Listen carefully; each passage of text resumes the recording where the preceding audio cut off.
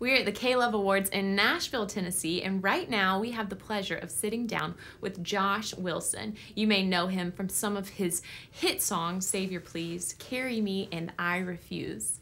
Josh, thank you so much for joining us. Thanks for having me. Glad to be here. Was it ever a question in your mind whether you were going to go into mainstream singing or not really? I guess I always just wrote songs about what came most naturally to me, and that was my faith. So songs of gratitude for what God's done, songs of asking questions about my faith and what does it mean to be a Christian, songs that hopefully provide hope and a reminder of why we believe what we believe, songs that challenge us to be the hands and feet of Jesus.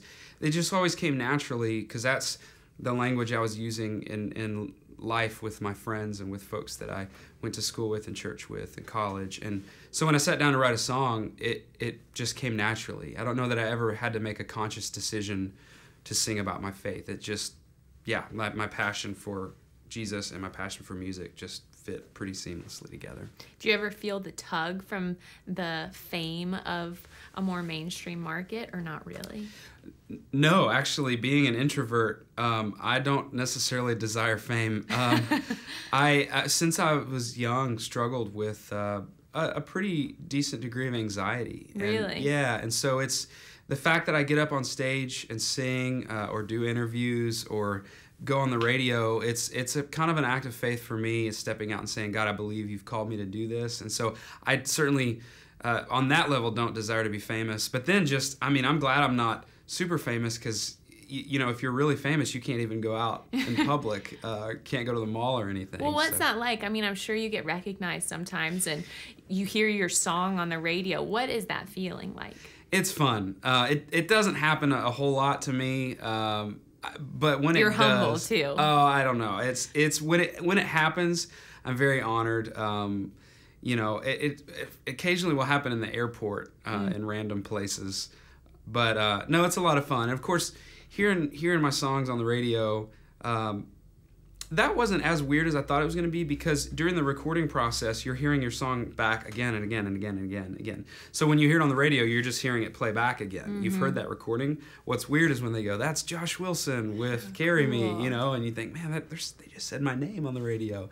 So that's pretty cool. But I will say, the first time I heard my song on the radio, it was not, the movie That Thing You Do. It was not that.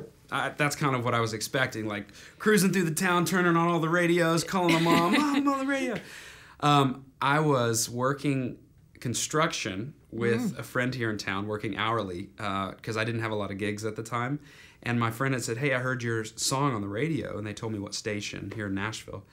So at the construction site, I was with my buddy, and I said, "Hey, can we open up the car door and leave the station going so I can hear my song?" And he said, "Yeah, that's fine." We went probably 6 hours before I heard it. And when it finally came on, I was carrying this giant load of 2x4s. And you dropped them. The song came on, and I dropped them. And I said, my friend's name is Randall. Randall! And he had the nail gun on. So he turned off the air compressor, pulled off his mask, his goggles, and he said, "What?" I said, "That's my song." And we sit there and we listen. How surreal. Well, then it finished, and he goes, "That's great, man. Get back to work." Get back to work. So that'll bring you right back. I know. I was like, well, a dose of humble pie. So that was the first time I heard my song on the radio. But how cool. It's an honor to hear my song on the radio. K-Love plays my music, and knowing that thousands and millions of people are hearing my music, that's humbling because I have these songs that I want to share with people, and there's no way that I could do that on my own, and there's so many parties involved to finally get it to the listener, and that's why it's humbling knowing there's no way I could do that on myself. Where does the inspiration behind your songs come from? I just take notes on life. Writing, of all the three things I spend my time doing, writing, recording, and touring, I think my favorite is a toss-up between recording and touring because I love being in the studio and I love playing live. Writing is hard for me.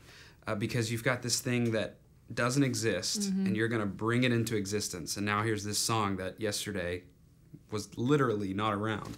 But the way I do it is I journal, and here's something I want to write a song about. Here's something my pastor said. Here's a quote. Here's something my wife said I want to write. So I collect ideas, And then the way I treat my writing is I sit down like it's a work day, because it's work. It's hard work. That's your life. I mean, that is your job. It is. And it's, since the fall, the ground has been cursed. And I think writing songs, it's the ground fighting back. It's not easy.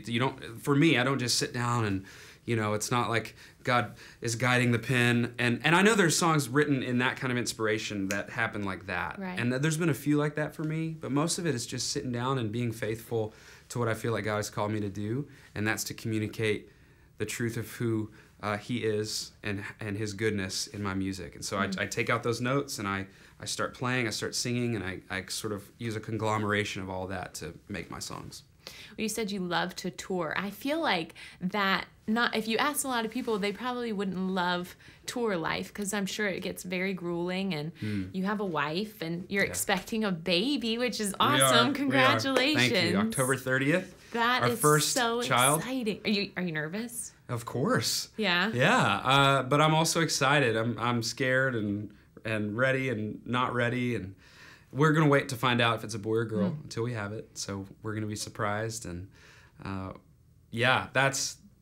so touring. I enjoy playing concerts. The travel, the logistics, the lack of sleep, the sleeping in weird places, like there's no glamour in that. But the hour or two I spend on stage sharing the music, that's what I love. Yeah. I got a buddy, he says, I'll play concerts for free, you got to pay me to travel. So I feel that way sometimes. What makes you most nervous about being a dad? I'm nervous to when my child starts asking questions I don't have the answers to. And I've already decided I'm just going to be honest. I'm not going to pretend I have all the answers, because I don't, and that's not helpful in a conversation. And so, when those hard questions about faith come up, I hope I don't give any just pat answers. I hope I can say, that's something I've been really curious about. Let's dive into that together. Let's see what the Bible has to say. And so I think I'm a little nervous, because I'm a person that likes to have answers, but I don't think there's answers to every question out there, and I'm kind of nervous about them asking me those questions. That's so exciting. I mean, a dad plays such a critical role in a child's life, and that's an exciting season for you coming up. I'm excited. I'm excited. And not knowing if it's a boy or a girl, I'm excited about different things for each. So it's all in God's hands. Right. Well, one of the things that I wanted to ask you about was, I read that back in 2010, you had a flight delay. And so you were in the Newark airport. Yes. And you kind of did this impromptu concert.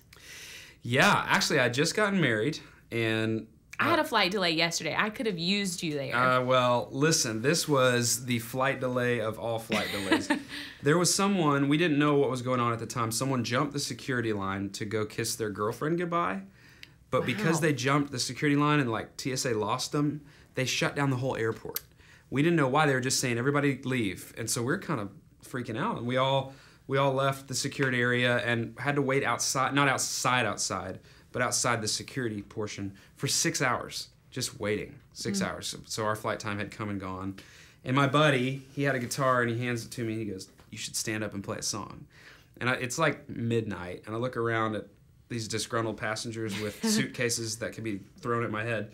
And I'm like, dude, that is not a good idea. I'm not going to play a song. And then my new wife says, yeah, you should play a song. I was like, oh, no. I have to now. Now I have to. Got to impress my wife. So I was like, okay, if this is going to work, I've got to play a song everybody knows. So I picked Hey Jude by the Beatles, stood up, realized I don't know Hey Jude by the Beatles. So don't make it take us.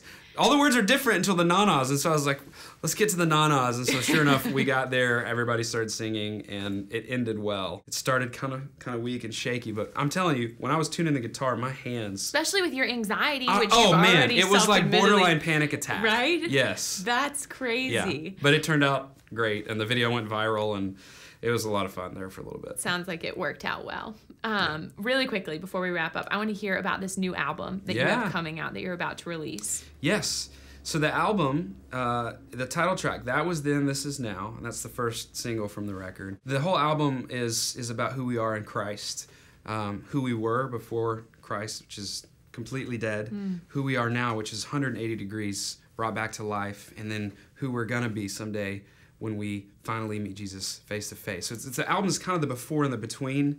I heard this at the National Rescue Mission a few weeks ago. The before and the between, the after comes later. I thought that is so good. Yeah. Because it's not there is a before and after, but there's an after. And that's what it's about. Romans 8:1, there's no condemnation for those who are in Christ Jesus. For the law of the Spirit of life has set you free in Christ Jesus from the law of sin and death. We got another song called No More.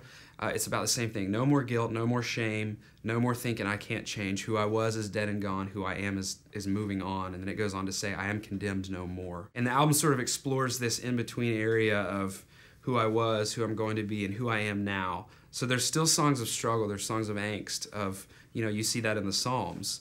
I believe, help my unbelief.